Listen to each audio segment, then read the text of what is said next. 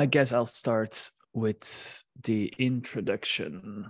So I'm here live from Porto, from the In Real Life Bootcamp. They've been building the last few days here. It's quite exciting to see. And today I'm going to talk about Motoko packages and testing. But first, introduction for the people who I previously did a talk on variance and pattern matching earlier this week. But I've been involved in the ecosystem for about 2 years now. And I mainly built packages for Motoko, which can be found on the Aviate Labs organization.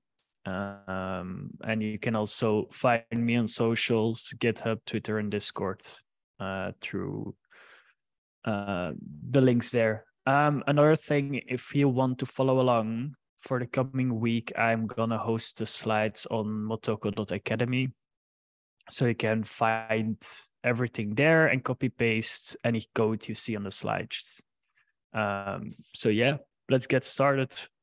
First of all, so like the title said, Motoko packages and testing. First, I'm going to introduce what a Motoko package actually is. So the Motoko compiler has some restrictions on how you can import files. And I'm going to walk over it, so you're sure that if you cannot find something, you know why that is. Another thing is we've by now 2 Motoko package managers. One is Vessel, the other is Mops. Vessel was built by Definity themselves, and I'm gonna do a small introduction on how to use it. And then at the end, I'm gonna touch briefly on testing, mainly how to test packages. So not end-to-end tests of your entire dApp, but I also show some links where you can find inspiration on how to do so. So first, if we talk about packages, Motoko describes them as a module. A module is basically just one file with either types, functions, classes in them. And you can just import them locally. Let's say you have a file structure, have multiple files. You can just import, for example, module 1. It's in the same directory. You can also go back a directory and find them there. And also, of course, any other way you're used to use the file system itself. But yeah, this is pretty easy and straightforward. I think everyone figured this out. Another one is importing module from a package. I think most of you are already using the base library, since DFX basically, if you build a Motoko vector, it's gonna include the dependency for you, so you can make use of it. In the example here, so line 1 is pretty straightforward, and line 2, you might think, what's that? So a few days ago, I talked about pattern matching, and it's something you actually also can do by using a selective import. So let's say I have actually the package array and I just only want to import the function map. I can do so with this notation. So in between the brackets, the names, and then the equals. I think there are typos here. This has to be a semicolon. Another one is you can rename. So if you have a conflict locally, you can just rename the functions easily this way. So a thing I have seen happen this week here live in Porto, when people were working and building, is they're trying to import a type with this selective notation. And this is not going to work since it's not exposed by default. So if you want to import types this way, you actually have just to import the whole package with just the simple naming convention, and then just use a dot notation to get it. By the way, you might already know, but it doesn't matter how you name this. So this is the path, and the name you give it, you can choose yourself. So there's no limitations there. So, okay, you might be used to using them, but how do you actually make or create a package? So let's say we are creating this module, this package, which basically does returns the smallest number of the two you pass into it, which is fairly straightforward. But the thing you can see, I want to talk about field visibility. So like you can see here, it's public. This is pretty important, since if you don't use public, it's not going to be usable outside of the module itself. So if you don't put anything, by default, it's going to be private. So it's only going to be usable within the module. If it's public, you also can like address it outside. There's also other keywords like system, but I think that's already covered in another lecture, so I'm not going to do that here. So if you're making packages and it's saying, oh, the type doesn't exist, make sure you have public before your type definition or your function. So how to create packages with Vessel especially. So how Vessel works behind the scenes is it's gonna look for a source folder or directory in your project or your GitHub directory. So the example above is actually a bad one, since Vessel is not gonna find the net.mo file we just created. It expects actually it to be in the source folder. So a better example would be have this structure in a package. Since now Vessel is gonna find not, it's also gonna find the int. So an additional trick you can use if you use a lib.mo naming convention, you can actually import it just by using the name of the directory above it. So yeah, testing I'm gonna touch on later, but basically this is how Vessel expects your packages to be formatted, which is quite important if you want to create one who's importable by Vessel itself. So installing Vessel, I think it's by now pretty well documented. So if you just go to this link, you can download it. So basically you go to releases, you download the binary for your operating system. So for Linux, it's gonna be called Vessel Linux. And then what you have to do is open a terminal, navigate to the directory where it was downloaded, and basically you need to make it executable. So you can do that with this command. And then you have to move the binary to somewhere on your path. So if you want to learn more about what that actually means, if you Google this, you're probably going to find enough information to get you started. But basically, a default path on Linux, for example, is in your home directory in the bin folder. You can just store it there and move it there, and that will be fine. And you can check whether it's done correctly. If you do which Vessel, it should return the place where you moved it to. Another one to check is just if you do this version, it should also print out the version to your terminal. But this is for Mac. I just put it in the slides for people who are using it. It's pretty much the same, except the default path folder is a little different. But in the end, it doesn't really matter as long as your terminal can find it. So getting started with Vessel. If you cannot follow along, I'm going to try after Q&A with time left to do a demo. So I'm also gonna run these commands along with you guys. So don't stress, and you can always find the slides on the URL below. So if you do the command Vessel init, it's going to create two files. One of which is vessel.dhl, and it describes two things. One is your dependencies, which is just a list of names, and we're gonna touch on what those names are later. And you can also define a compiler. So by default, non-text means there is no compiler specified, which also means that Vessel won't download the compiler for you. So that's basically that file. It's pretty straightforward. And so, of course, if you want to specify a specific compiler, since yesterday, version 0.7.6 of Motoko came out. So you can just specify it this way. Now, the other file, it's a lot of text, but it's called package set.dhal. And basically what Vessel is going to give you by default at the top is it's going to give you the Dfinity package set. And this package set includes dependencies such as we see here, like base and matchers, among others. So another part of the file is this one. This is basically where you add any additional dependencies.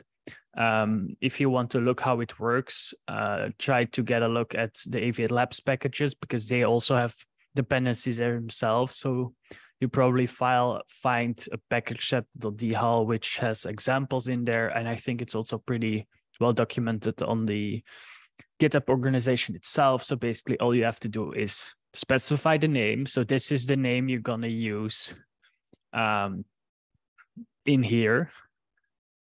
Specify the version. So this is what it's going to look for on GitHub, for example. And you just have to put in the link and it's going to find it for you. A very important thing, if that repository has dependencies themselves, you have to add them manually too. And basically what that happens at the bottom here is just concatenating both all the packages from the package set and your additions and any overrides you made, basically. Another thing I saw this week that happened a lot is that the packages still couldn't be found. And this probably because you have to specify Vessel as your pack tool in your dfx.json configuration. So basically just have to set pack tool to Vessel sources. What Vessel sources does is basically it generates flags for the Motoko compiler. So it knows where to find, for example, base is going to live in the .vessel, which is the binary cache, basically, of Vessel itself. And this is the path to where it lives. This is also where you can see why I previously hammered a lot on make sure you put everything in the source for directory, since it's going to add this by default at the end. So if you don't, it's not going to find your files. So for Motoko package sets, you have one that's maintained by Dfinity themselves. But if you want, I also created one, but it only includes the packages I've written for Aviate Labs. So you can also find this one here. It's pretty easy. You can just import it, and then you don't have to manually configure your dependencies yourself. So it's quite neat if you use both of them. That's about it. Pretty straightforward. So the last topic I wanted to touch on, I'm going pretty quick, it seems, but that's more time for a small demo. For testing your packages itself, your modules, the easiest thing is basically using the interpreter. So you have three options to do this. One of them is that you download the Motoko compiler itself directly. And then if you, again, move it to your path somewhere, you can use a command like this to interpret the file. So it's going to try to run it, but I'll give a demo later. The second option is using DFX. By default, it's being shipped with a certain version of the Motoko compiler. And if you also pass, of course, the flag that Vessel sources normally does for you, if you put them with and then R to interpret the file, you can also do it that way. And then the last way, which is if you're using Vessel anyway, in my opinion, it's easiest. And this is probably also the thing you're going to see type me in the terminal later, is you can use Vessel to import a certain Motoko compiler. You can use it to generate a possibly long string of dependencies and interpret the file this way. So this is basically only possible with non-actor functions. So if you're creating an actor, the interpreter doesn't do anything since it has nothing to execute. So this is only good to test modules. So if you split up your app in multiple modules, you can test it this way, and it's way, way faster than deploying every time. So the second way of testing is how most of you do probably. You set up the FX, you deploy the canister, and then you do some kind of integration test. So either you run commands to the FX to call the canister, but there are also other options you can use the TypeScript actor and then TypeScript testing frameworks to do this. So I'm going to give you links, which you can check out yourself. I'm not going to do the integration testing myself, but I have a few example repositories where I both do testing with TypeScript and even benchmarking canisters and things for cycle cost and stuff. So those will be in the links later. So Motoko testing library itself, so that's in combination with the Motoko interpreter. You have Motoko matchers. This is something that's included by the Dfinity package set. I created one, which is called testing.mo, which you can find here. Kyle Peacock of the foundation also has experimented with this, and you can find this repository here. So we both take about the same approach, I think. But I'll try to use this one later, or at least show the repository. So this is actually already the end. So useful links. Make sure to play around in the Motoko playground, since it's very user-friendly to experiment and test quick stuff. This is a link to Vessel. This is more information on modules and imports. So on the internetcomputer.org website, there is quite a lot of information what the limitations are and how to use it. Here are another link, like the testing library, how to actually test your canisters with TypeScript, and how to do cycle benchmarks. Those are examples of quite a while ago already, but they should be still up to date. And that's it, what I wanted to say. So I see nobody has asked any direct questions in Q&A. I'll go over the chat. And otherwise, I'm going to do a quick demo of creating a package from start to end with Vessel.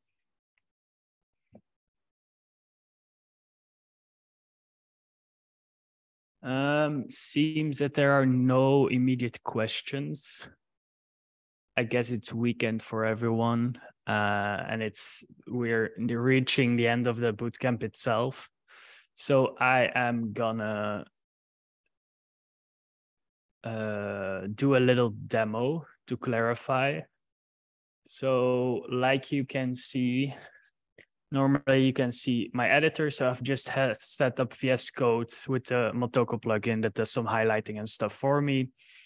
And like I said before, if we type in which vessel, you can see I have installed my vessel in this path. So I'm using Vessel version 0.6.4, which is, I think, the latest. So if we go back to the slides, we can say, okay, let's just follow the guide. We just type Vessel in it.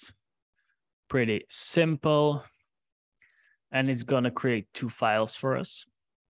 At least it should, if everything goes well. So one of them is this one.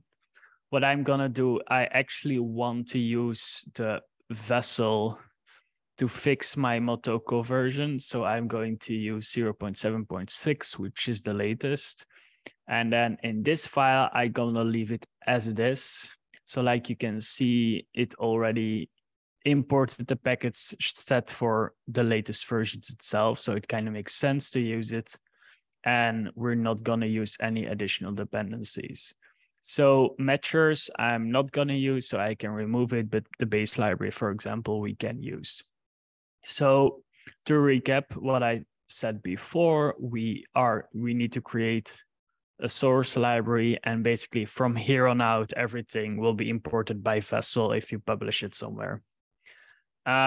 So there are no limitations. So I had nat.mo previously, so let's look for the code and just copy paste it in here. So basically, that's all we need for this. So if I do make it not public and I want to import it somewhere, let's say I want to import net, which is on the, so you can either use this on the same level, it says like this directory, or you can just use this, either is fine. But if I use, I want to, for example, say X is the minimum of 1 and 2, it's gonna say doesn't exist, since it's gonna say, hey, the module is empty. This is, again, because we didn't put it in public. So now it's not gonna say it anymore. Ryan did a great job in improving the plugin. So it's pretty usable now. But let's say I don't like this notation. A thing we could have done is just import it this way. So it's the other notation I showed you, which will also just work. But let's say, so I have this function.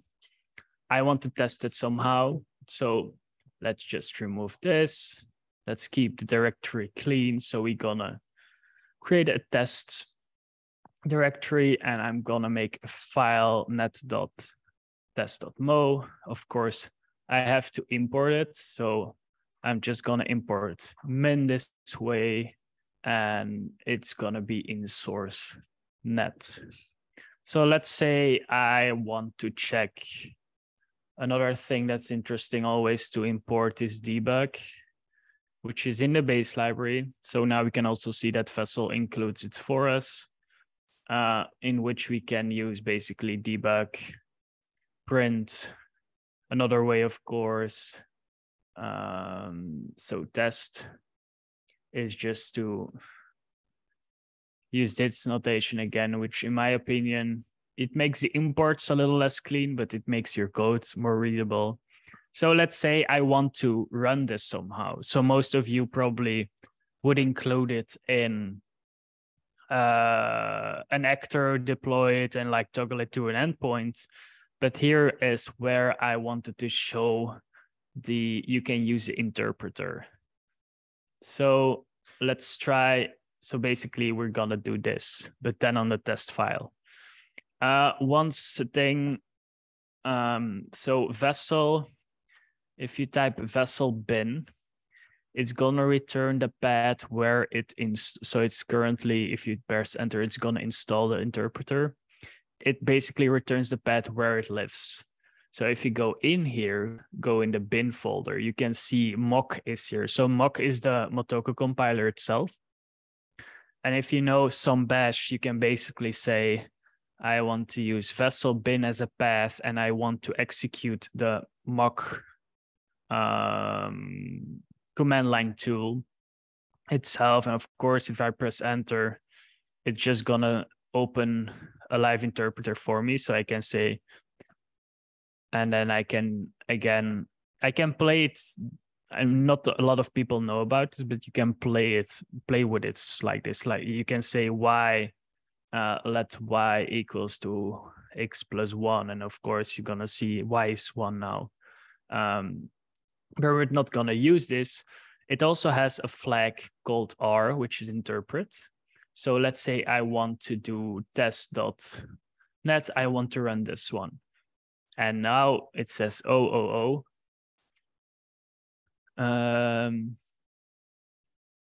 yes, you have a Motoko REPL, which you can play around with. So for basic stuff, it's pretty nice to have it. So we have an error, but like you can see, this is not the complete command I showed in the slides. We're also using vessel sources. So what vessel sources does is basically gives you a list of where the packages live. So we still have to pass this to the compiler itself, and we can use the same notation here. So if you do vessel sources, right now, it actually printed test to my command line. So it's now we actually can start testing too. So let's say we want to write some simple unit test. Let's say x equal to 0 or to 1, y equals to 2. Well, I kind of assume that if the minimum of x and y, of course, should be 1, should be x. So if this is not x, not equal to x, we can basically say print test failed, for example. And if we do the command again, it's not gonna say it because it was equal to x. So it did fail. A thing I recommend in these kind of tests, since you actually want to stop testing the rest, is you can use assert statements and just do an assert false. And this is basically gonna exit if the test fails. So if we move this around, which means it's gonna fail now, it's gonna print. No, it's not gonna move this around, of course. If we would check for y, it says test failed because it's gonna return x by the because it's a lower value, and it's also gonna exit. So it's not gonna execute anything that comes after this. So this is not gonna be printed because it already failed here. And this is basically the notion on which the test libraries are built upon. So I can actually probably show you around to some of those. So for me, I would say this is the easiest way in combinations with those testing libraries to actually test modules. The only limitation is if you actually have an actor, it's not gonna work because the interpreter doesn't have anything to execute, basically. So let's see if I can open the testing library here. So this is one I wrote a while back by now. And basically it uses the same thing like I described here. So the same notion, but if we go to a test file, so an example test, basically I written a sort of suite in which you can write like you would do in chai or matcha, like testing cases. And it's gonna like print out a semi-beautiful prompt which test failed and which didn't. So are there any questions by now around like using the interpreter to actually test modules? There is a question in Q&A. Could you define a stable error/map in the module and try to access update it from another module by importing the module? I had to put it in a main mode because it always threw errors.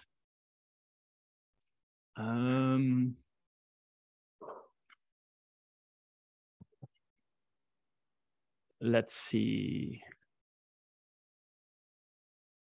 So you mean if you have something like this, but this is not gonna work, right? Because it's non-static. So you can only use constants. So I don't think what you refer as like a stable array of map. It's stable if it's static, meaning you cannot alter it, but that means you cannot exit it from outside either. So that's probably why you have to put it into an actor. So in an actor, this would work. So if you, instead of this, you have an actor, it's gonna work. Because now you can actually have non-static variables. So that's indeed a limitation in modules itself, but nothing is stopping me from defining one here, right? If I have let, I don't know, A is var of net equal to an empty one, nothing is stopping of doing this. And the interpreter will still be able to run it, and you can still like write unit test on the stable systems. You can, by the way, you can also do it with classes. The only limitation is you cannot do it with actors, which is quite nice. Is it possible to unload imported modules? I'm not sure what you mean with unloading them. Are they only other modules beside Mo.base, such for example Mo.net? So there are quite a few. So if you go to Aviate Labs, let me see if I exit this. So if we go to Aviate Labs, for example, I think there's about 30 packages here, 51, but not all of these you can see. So there are actually a lot of others. Another thing which you can just, if you search on language Motoko in just GitHub, you're gonna get like a huge list of other people who are building in Motoko, and probably also other packages you can use.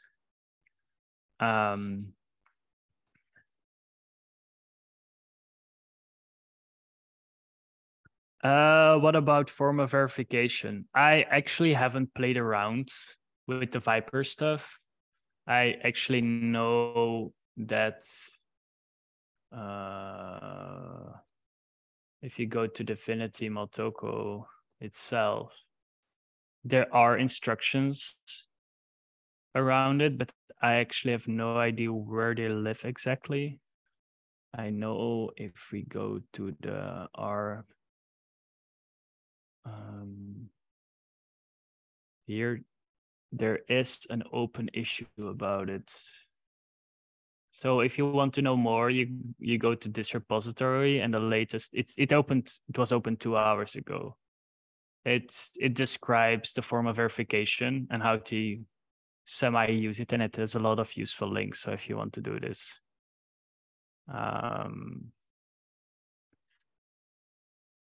so are there any other questions at this point? So from my point of view, if you understand how to use the interpreter, that's basically all I wanted to show people.